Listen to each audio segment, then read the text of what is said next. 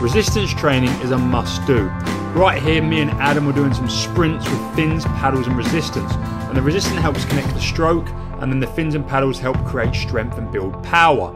In the next clip, you'll see Lewis and Reese using sponges to just connect their technique up.